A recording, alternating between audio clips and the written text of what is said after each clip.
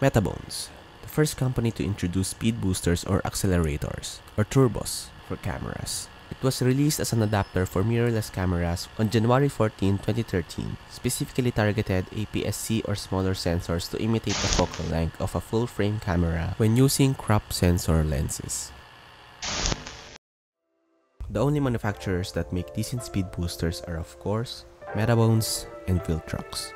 And there are many videos around here that compare those two on which speed booster is better. Buying one can destroy your pocket, especially for beginner filmmakers.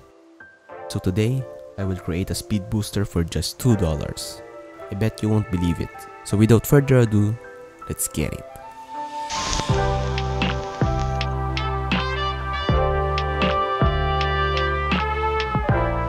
By the way, this project is inspired by CinemaScope by Lasha Panchulids, so make sure to check him out.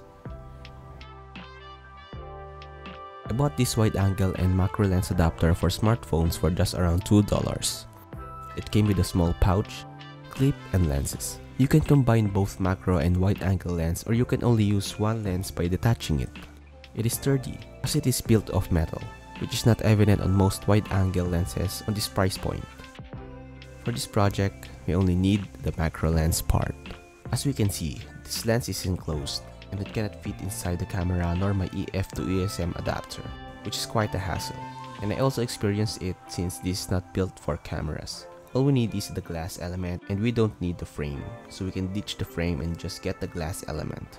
But the problem is, there isn't any holes or driver to detach the lens onto its frame. When I bought this, I thought it will have some kind of mini hole which the ring on the casing will be rotated to detach the lens, but it didn't have any. But when I searched on online stores for similar wide-angle lens, I can see that all of the products had the same type of body, but different manufacturers, and some have holes on the frame ring but more expensive.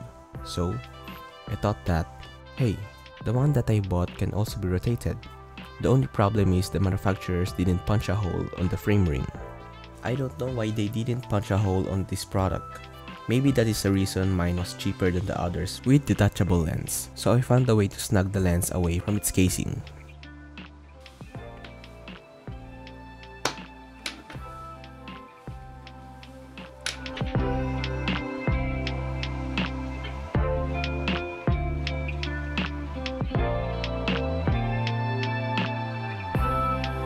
Honestly, this is a tiring process.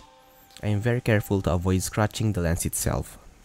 I didn't put any masking tape to the glass element because I am too lazy. I used various methods, but it ended up doing it the hard way.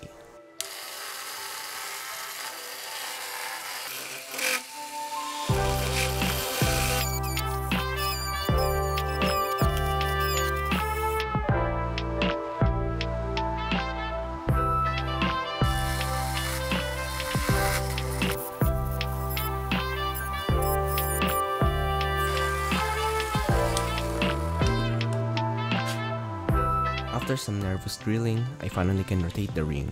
Some of the glass elements side are damaged due to the drill, but it didn't affect the center glass, which is okay.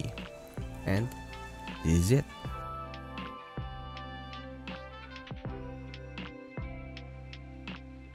The next thing we're gonna do is how to fit it onto the top of the sensor perfectly. Found a rubber band sitting around my stash and tried it to snug onto the top of the sensor along with the wide-angle lens.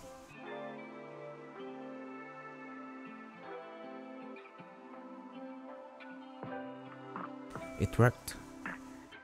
But there's an excess rubber band hanging on the top, but it isn't much of a problem. I tested it, but I am not sure if this is gonna be the best solution.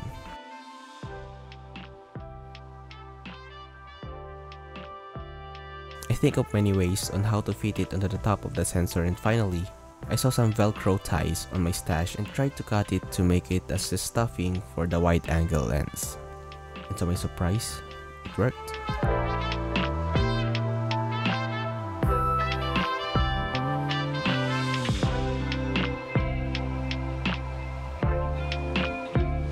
For occasional uses, I think it will do the job done.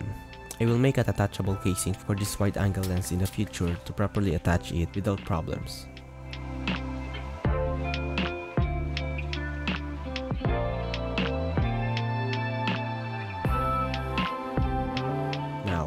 the moment of truth, I will test this DIY Speedbooster to my 3 lenses. The Canon 50mm f1.8 version 2, to Kina 80X 28-85 f3.5, and lastly, the Fujian 35mm f1.7. And of course, as a magic lantern fanatic, I will use the Canon EOS M to test this thing out. And the results are here.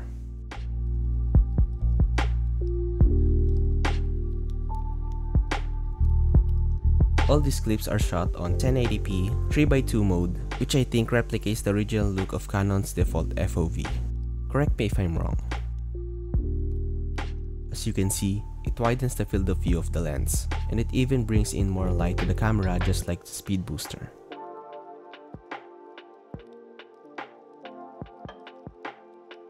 But you can notice that it has some swirly bokeh on the sides which looks like a vintage glass. And it can be good or bad trait depending on what type of shot you want.